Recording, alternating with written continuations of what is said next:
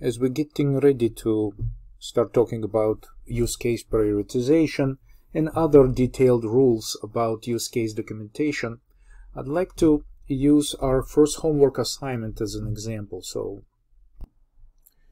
I recommend that you open the Elevator project business requirements description and read it, and as you go through the description, you should start identifying possible use cases, actors, and objects, and take notes of any other important information that you begin to notice in this description. And your assignment is actually to document use cases that you would consider to be important for this application. So this is our form. I'm going to open the form. And this web form generally follows a traditional functional specification format. So you specify who is the author of this documentation. You can, if you're working with a team, you can use a nickname of your team and also nickname of your project. So there's some kind of header information about this. And then you'd normally provide a system overview, your very brief description of the system that you're trying to build, so that it could be used in broader sense of the audiences who could be reading this document. What are your business goals? So this is something that may be important for the investors. And what type of users are going to use the system? Typically, you describe who is going to use the system.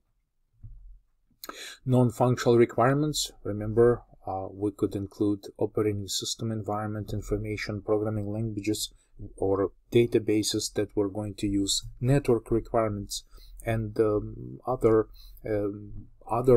environmental information outside of the system, but otherwise important to build the system.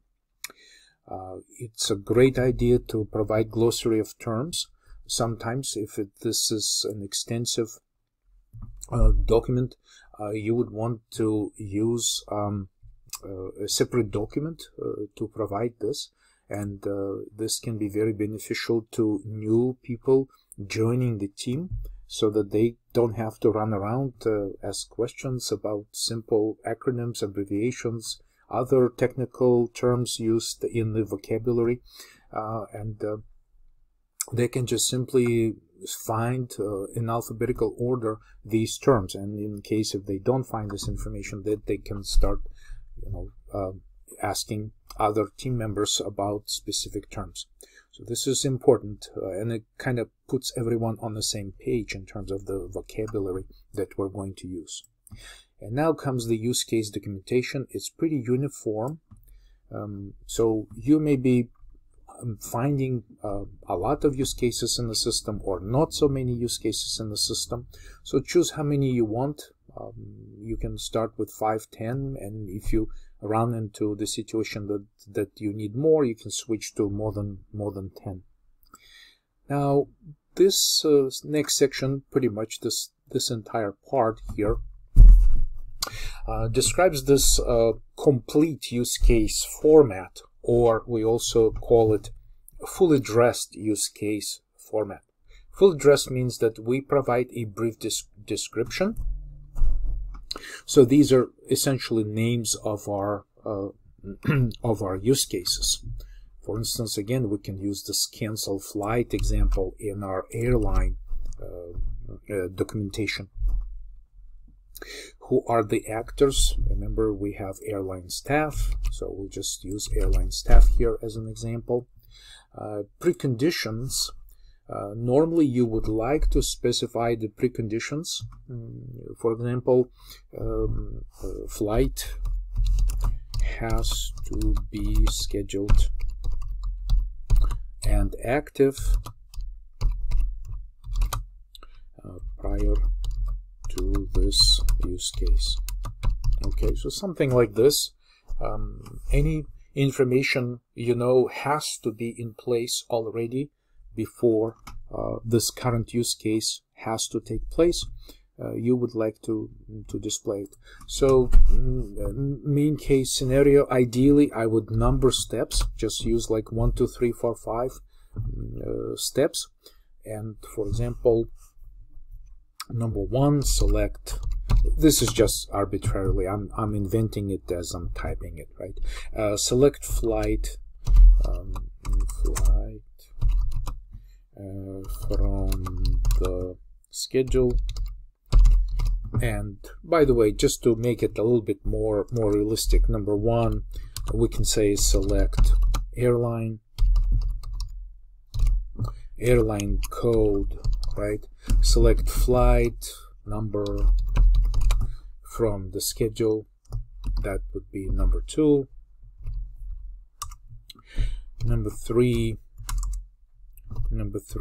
click cancel. And by the way, we can also use this type of wording in the steps that the user, right? The user selects airline code. The user selects flight. The user clicks cancel. Number 4, the system displays confirmation dialog box with flight information and list of passengers. Again, I'm just a list of confirmed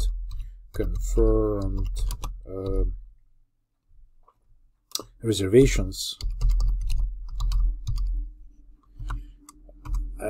Just an example, just to be a little bit more specific rather than just click cancel. Number 5, the user confirms by clicking OK, and selects customer notification form to notify customers. Okay, so there could be some options after the confirmation. And number 6, again, it depends if this is an extension or this is an include. We can say that for instance, if there are confirmed reservations, the notify customer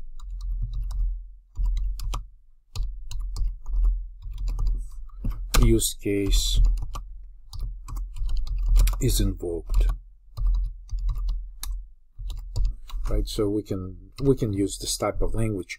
So look how I use it as an extension, because I would like to make it look like conditional type of extension. I prefer extensions to includes all the time. I find that includes are very seldom occur to be so true that, you know, sometimes when there's an when would you use include? Only in situation where these bubbles can be reused in some other use cases, which is pretty much okay in our diagram right here. But I'm finding that there's always some kind of condition where some things could be cut short and not happen. So if there's any kind of doubt that this could be optional, you should not be using include, because include is so strong. It's like one bubble. Okay, cancel flight and notify customer is just one part of the same thing. So which is sometimes, you know, when functions exist or methods in Java exist, it's often the case that there's some kind of condition that is checked before they're called. And other situation could be there could be called in a loop, and all of a sudden this loop never executes any single iteration. So some sort of loop condition prevents getting you to to that call to make it happen. So this is include is not my favorite option when I do my use case diagramming. Extend is much more streamlined and more, you know, more safe type of design in general. So I am documenting this more like an extension as I tried in the first place. And then, so we can say the notify customer use case is invoked. And again, this is not precisely just use it for an example in the documentation. It may not exactly correspond to this diagram, but here I could use a post condition specifying that all confirmed reservations are placed on on the waiting list for a similar flight destination. Okay, so this is a great idea, that part of this fully dressed or complete use case documentation, you also use both preconditions and postconditions to explain what happens, what is required to be in place before, and what is going to be the outcome of this use case. And there comes the priority. So oftentimes it's just enough, instead of some kind of cryptic numbering scheme like 1, 2, 3, 4, 5, you can just use high, medium, and low, which is quite readable and quite substantial. So something that is high priority, you try to like do as priority number 1, and medium is more like towards the end of your system implementation, and low could be even postponed, something that could be even postponed till the next version of the system, but could be included in this version. Use case ID. So use case ID typically goes together with the brief summary description. So you could just use something very simple, such as some kind of numbering idea here. I don't know, I have some prompts showing up in my web browser, but typically you can say use case 001. Okay, and so you can categorize some of these numbering of your use case IDs. And please do not be confused by me filling it in with an example of an airline reservation. You're not going to be doing the airline reservation case descriptions.